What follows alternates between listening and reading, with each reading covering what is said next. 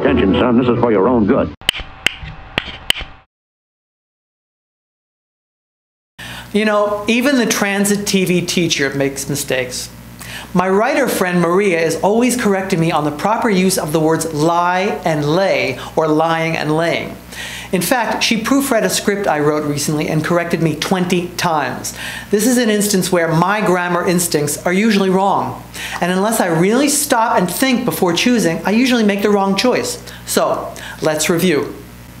Now, we're not talking truth and lies here. In our discussion today, the word lie refers to reclining or putting down.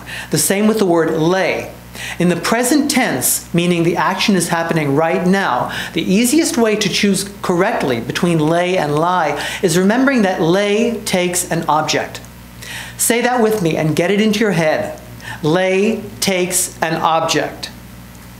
In other words, you have to physically lay something down. For example, lay the book down and come over here. The object there is book.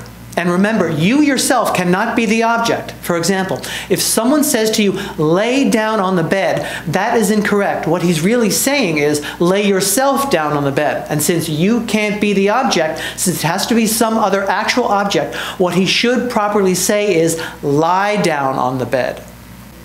Again, if there is no direct object involved, then the proper word to use is lie.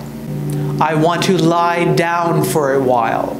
In this example, you're laying yourself down, and since you can't be the object, the correct word is lie. That's the thing about language. There are rules. There's a right way and a wrong way, and it's our job, not an overly difficult one, to learn the rules and get it right. I'm the Transit TV teacher, Justin Vyor. And now it's time for Extra Credit.